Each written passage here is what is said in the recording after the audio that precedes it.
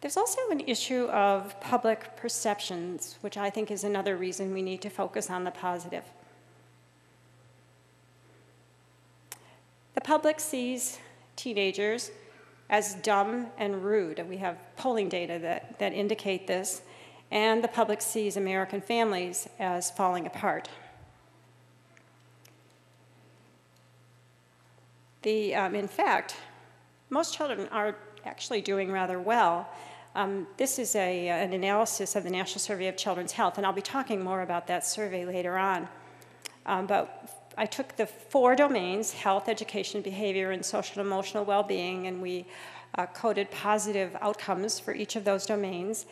And then we looked at individuals to see whether or not they were positive on 0 domains, 1, 2, 3, or all 4 domains. And as you can see on the left, for 6 to 11-year-olds, 31% of these kids were positive on all 4 domains. For adolescents, not surprisingly, it's a little bit lower. It's 23%.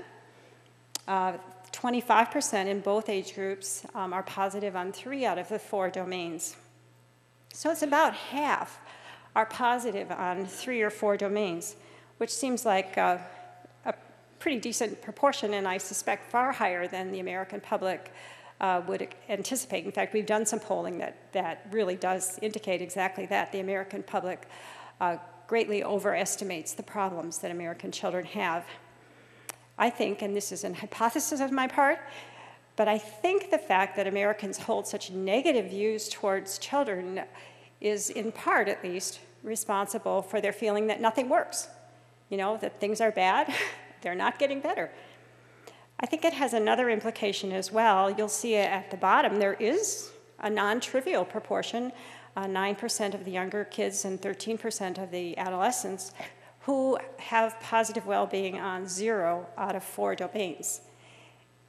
That's either a large number or a small number. In many ways, you could argue that this country, if people had an idea that we have a relatively small number of children who really need help, they would be more willing to help. But when you think that nothing works and virtually all children are in terrible shape, you are less likely, I hypothesize, to want to take action to do something about that.